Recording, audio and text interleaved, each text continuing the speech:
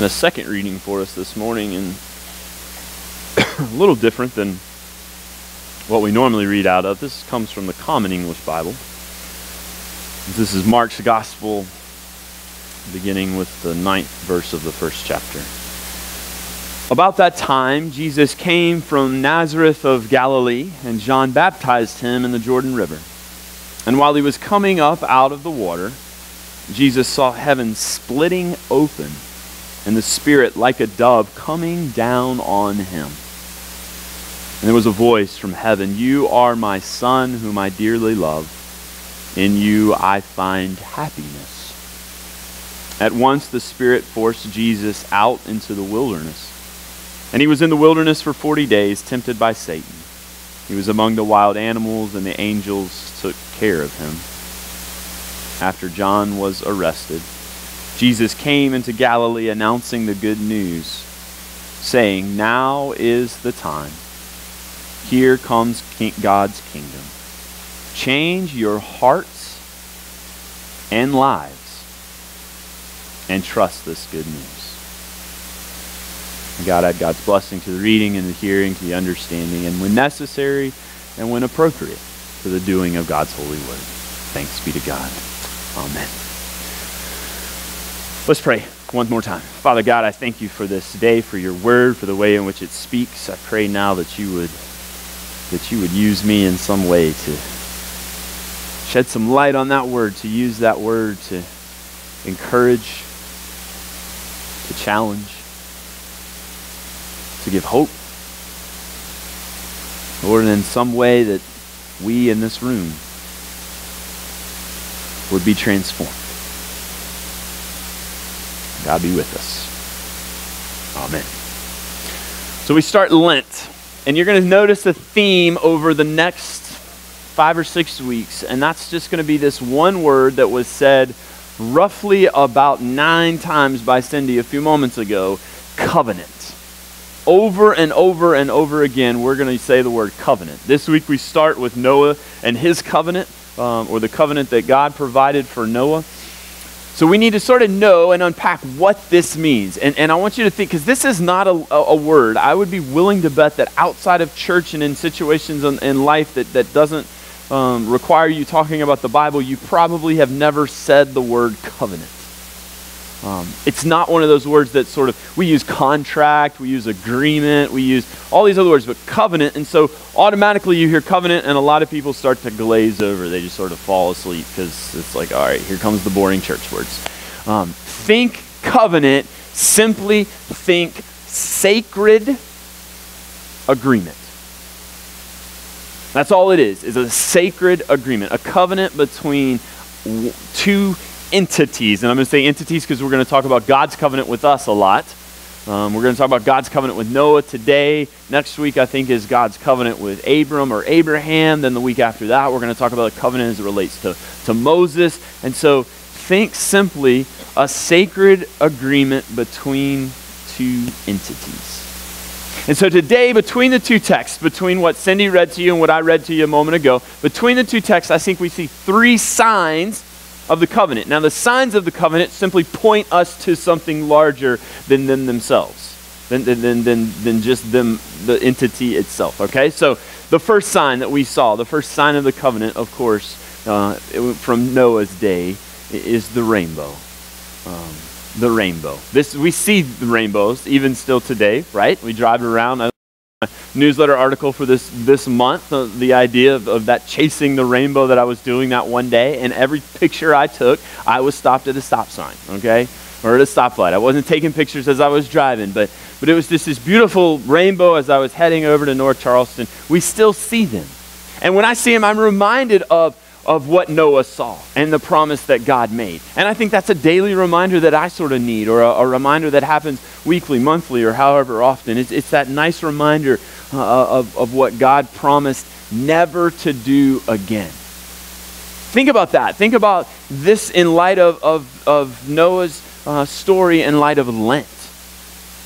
Because we talk about giving something up. And in this story, God's the one doing the giving up. Have you ever thought about that? I mean, God promises never to wipe out life on the face of the earth through a floodwaters again. Never to be vindictive because we have fallen astray in such a way that we're all wiped clean. That's good news. Right? I mean, that's got to be some good news. I mean, even the most righteous of us, we look at the world and we go, oh man, this is pretty bad. But God's promised never to wipe us out again.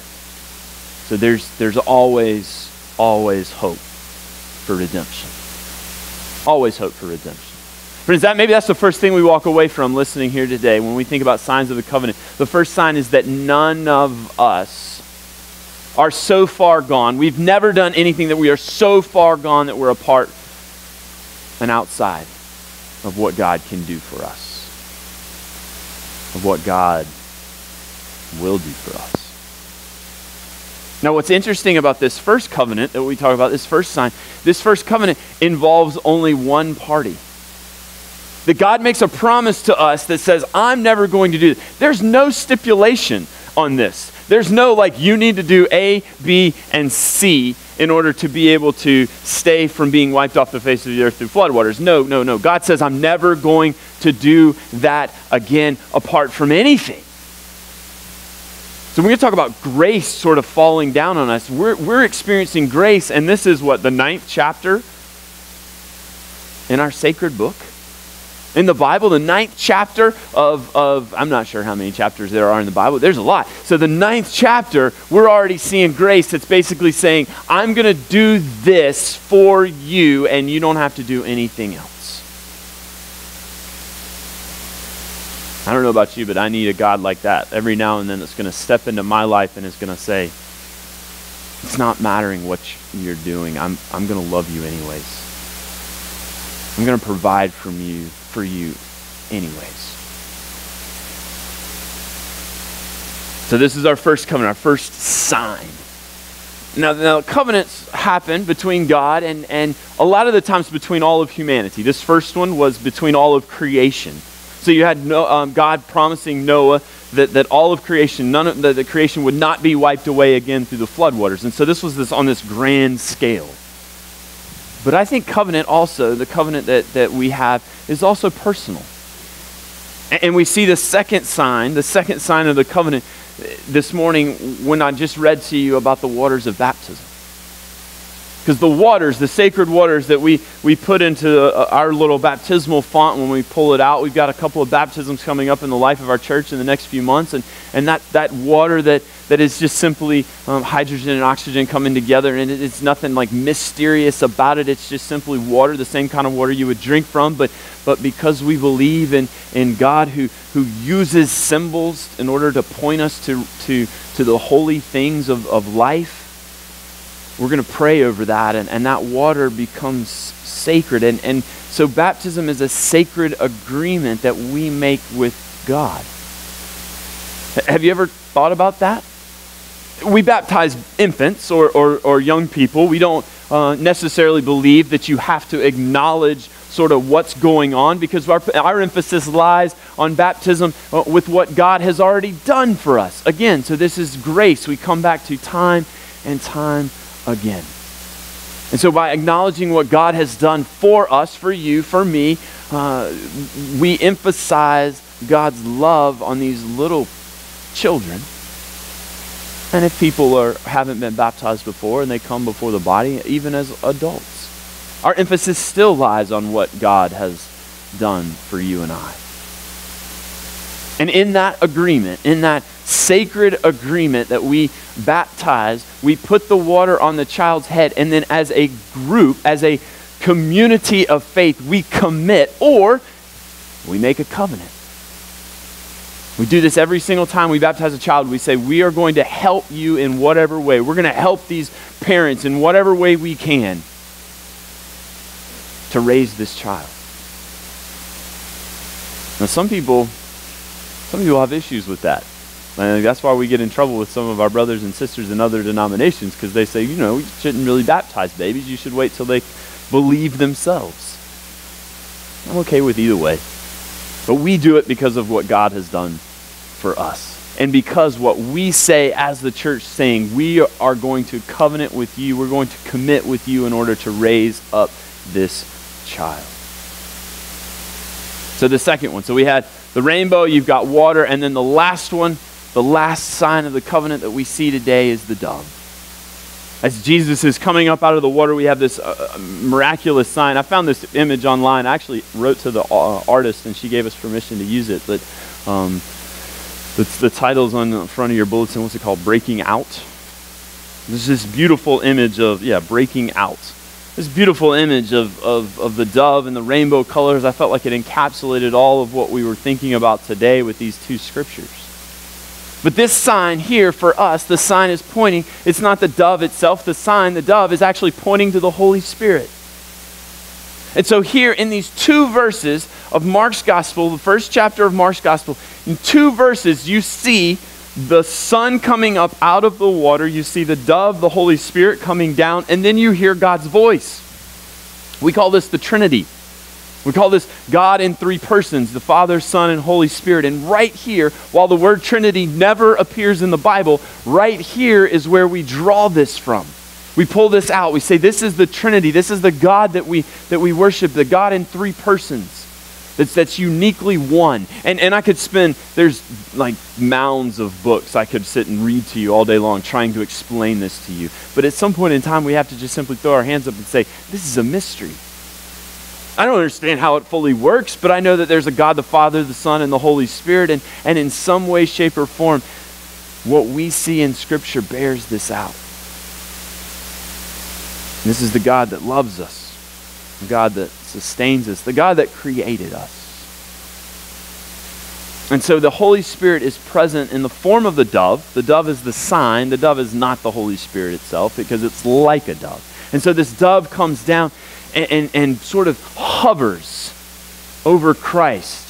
And then the voice speaks. And if you recognize this, if you go to Genesis 1, this is exactly how creation all began. Was that there was this hovering over the water, and then a voice spoke and things became. And so now here in Mark's Gospel in the first chapter, this is the new journey that we're on with Christ coming into the world for you and I to walk this journey with us and eventually for us. And this same Spirit drove Jesus into the wilderness. I don't know if I preached the sermon here. I've preached one before, but I call it riding shotgun with the Spirit because the Spirit's doing the driving. And so Jesus is there having been baptized and immediately goes in order to prepare himself for the ministry that he would face into the desert to face temptation. Now, Mark's Gospel doesn't tell us much about it, but go to Matthew or to Luke, and Matthew 4, Luke 4, both of those bear out the whole story, and you know the three temptations that that Jesus faces with the devil and how he faces Satan down. Mark doesn't really want to worry us about details. He just simply says that he goes and he's successful. And he comes back and he's equipped. And he's ready. But what I think we can take away here is that Jesus faced some demons. The writer Richard Rohr says this. He says, if you face such demons in yourself, God can and will use you mightily. Otherwise, you will, for sure, be used. See, that's what happens with these temptations that we face. When we're driven by the Spirit of God in order to go to a place that is going to challenge us in some way. Bear me out. Listen to me here. I'm not saying that God's the one that's doing the tempting. We've already been over that. You can go back and listen to those sermons a couple of weeks ago. Instead, the Spirit drives Jesus to a place in which he faces into this temptation. Doesn't say that the Spirit leaves him. Hear that out. That the Spirit stays right there in order to encourage, in order to strengthen him while he goes through this journey. I think we face this ourselves. That we are taken to hard places to deal with hard things, to walk with people through some hard stuff. At least I hope that's the way the Spirit's using it. Because having been to these hard places, having seen some of this hard stuff, this is when God becomes all the more real. When we walk to these places. I talked to my mother yesterday. She called me and said that her uncle, Tom, had passed away, and that Tom is her last living relative, blood kin other than my sister and I.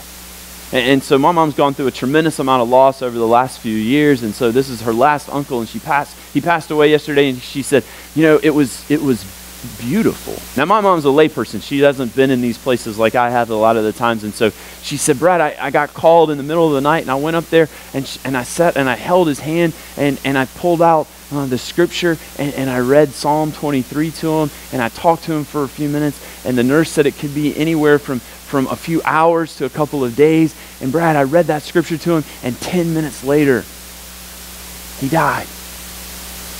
She said it was beautiful. It was beautiful. He was going to a dark place that she would never want to go before, but knowing she did not go alone, that the Spirit had driven her all the way up to Anderson, South Carolina in order to be there with her uncle, that she could walk that journey. And that Spirit there residing with her. The same way that the dove descends down upon Jesus and points him into the wilderness and says, go. I'm going to go with you. Friends, I don't know where this Lenten season is going to take you. I don't know if you've given something up, if you decided to add something, or if you've thrown your hands up and said, to the heck with all of it, I don't care. I don't know where you are with it all. But if you're going to go through some hard places over the next 40 days, know that God goes with you.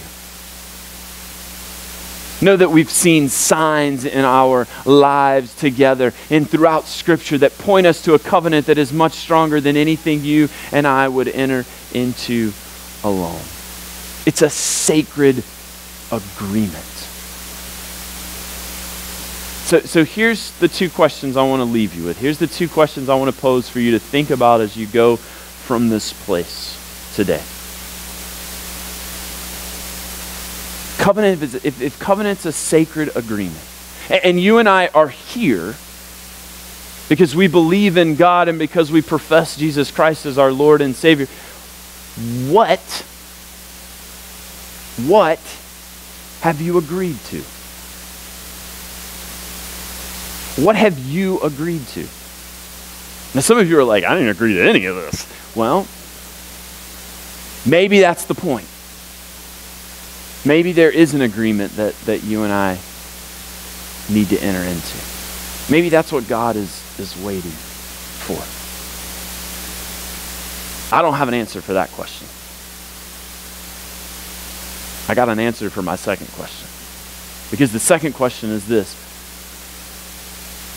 what has God agreed to?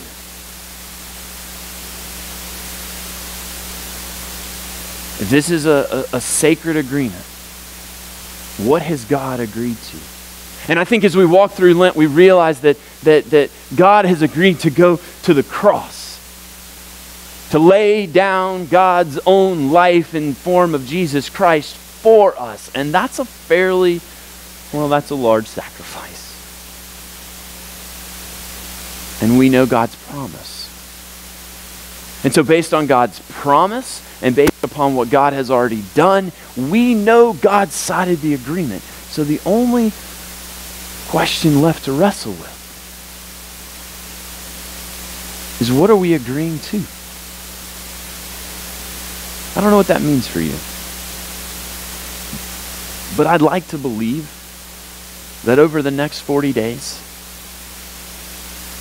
give or take a few, you'll get a chance to answer that question.